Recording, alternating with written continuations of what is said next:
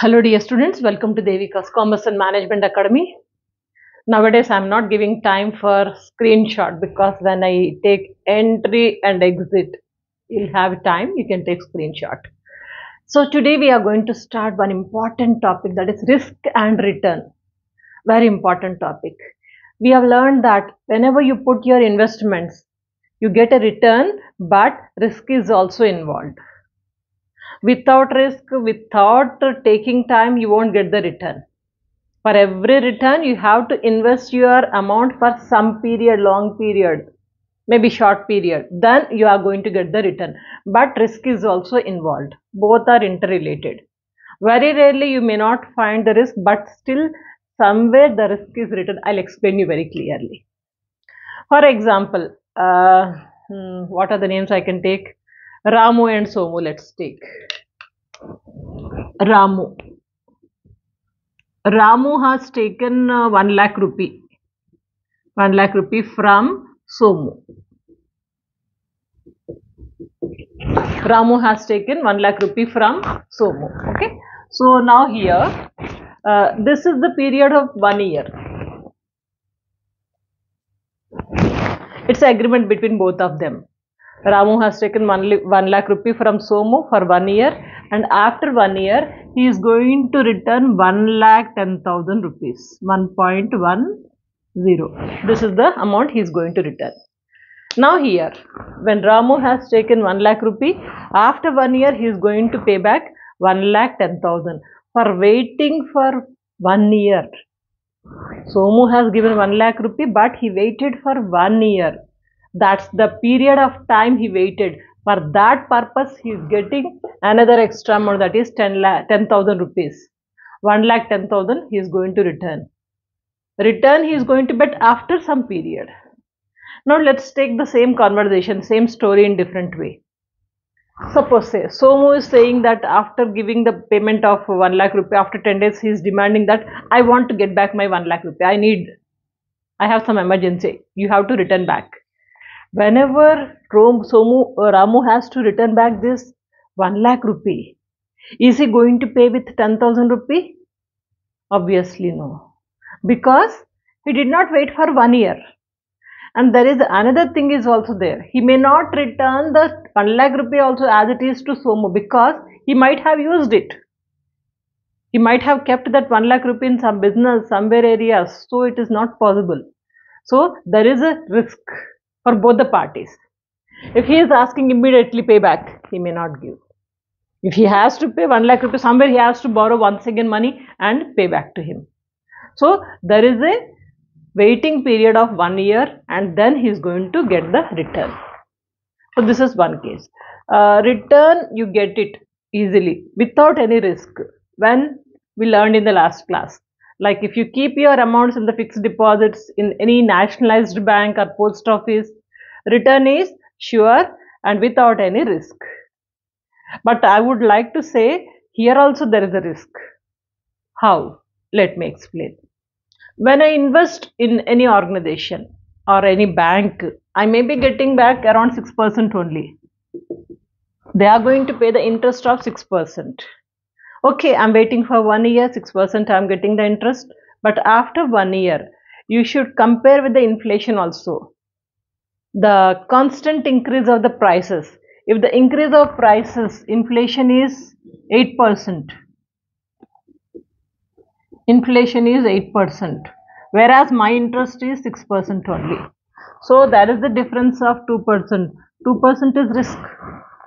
Loss, it's a risk, because I'm putting my investment in such an organization where they are paying very less interest, but inflation is crossing that interest. So here also there is a risk. Risk is everywhere you will find. Suppose you are traveling on a road. You're traveling on a road.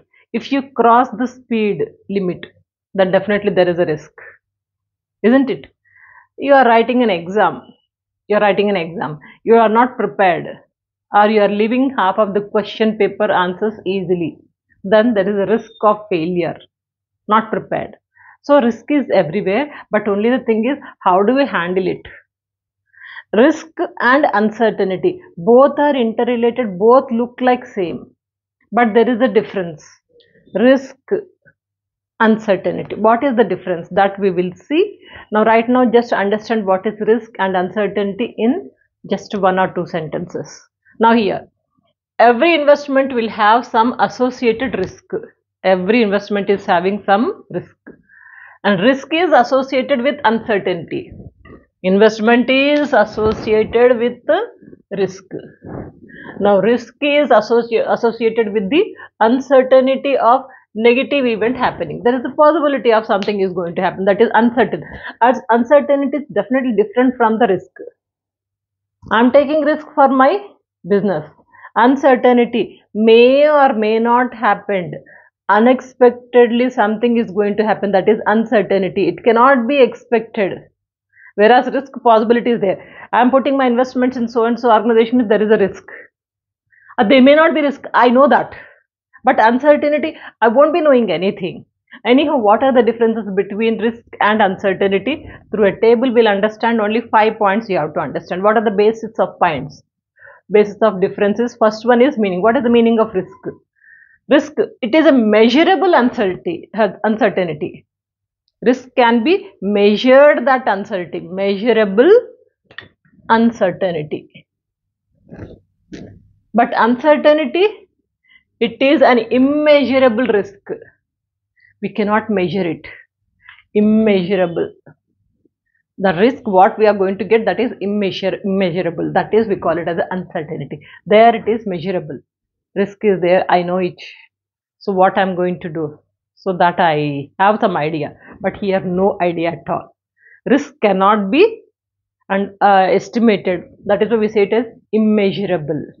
That's the meaning of risk and uncertainty. Next, prediction. Can we predict the risk? See, possibility of future outcome of an action or decision can be predicted. Possibility of future outcome of action or decision, it can be predictable. Yes, we can predict it. Possibility is there, risk. But here uncertainty, we cannot predict it. Possibility of future outcome of an action or decision cannot be predicted. We cannot predict. That is why we say it as uncertainty. And third one, measurement. How do we measure this? Risk can be measured and quantified. Risk, we can measure it, and also we can quantify it. For example, I am keeping my investments of 1 crore rupee in one organization. I know that there is a risk, and I have somewhat idea. I may get a risk of around 20 lakh or 30 lakh something. Okay, I can take the risk. Quantity is also measurable. Risk is also have an idea. But the measurement of uncertainty cannot be measured and quantified. It cannot be, not possible. Okay, cannot be measured and quantified. You can't quantify also. 20 lakh I'm going to get risk, or 30 lakh I may lose it. There's a possibility. This we cannot do it. And fourth point is management. Risk can be managed. How? Risk can be managed because risk is predictable. I know there is a risk. Means with knowing the risk I'm investing, means it is manageable. I have some idea how do I manage it. With that intention, I'm keeping my investment at my risk. So this is manageable. Whereas here uncertainty, it cannot be manageable. Uncertainty is not manageable, uncontrollable, not possible, because uncertainty, I didn't expect. I got a loss. How do I manage it? So that is why this manageable is not possible, and also it is uncertainty, uncontrollable. Last point, insurable. So can we go for insurance of this risk? Risk cannot be insured. By knowing everything, I am keeping my investment. Who will do the insurance? Who will give the insurance for this? No, possibility is not there. Uncertainty can be insured. Possibility of insurance, uncertainty. I am keeping my go down and some business and everything under insurance. If anything happened, like we learned in consignment, stock destroyed due to fire, accident or theft, leakage, anything, insurance is there. so need not to worry. That is uncertainty. But here in risk, no insurance. Okay, these are the 5 points. Will give you a clarity of what is risk, what is uncertainty. Now, when do you find the risk? The causes of risk. Few causes, total 10 causes. One by one we can discuss it. When do you say risk? Whenever you find incorrect decision taken with regard to investment. Incorrect decision, no idea. My decision is wrong related to the investment. I'm not supposed to put my investments in so and so organization. I don't have idea, but I have put, then it's a risk. This is one cause of risk. So have an idea, have clarity, then you can go for investment. If you don't have idea what to do, get the clarification, get the information, get the knowledge from others, then you can go. Otherwise, it will be causing to risk. And also, wrong time investment. I kept my investment, but it's on wrong time. For example, securities. Securities in any stock exchange of one company, it's increasing. At that time, I just purchased after increasing. That's wrong time. When it is increasing, starting period, if you purchase it, that will be beneficial for you. At high price you have purchased, someday it will come down. Someday it will come down. It means it's a risk. You won't be getting back your returns properly. So timing is important.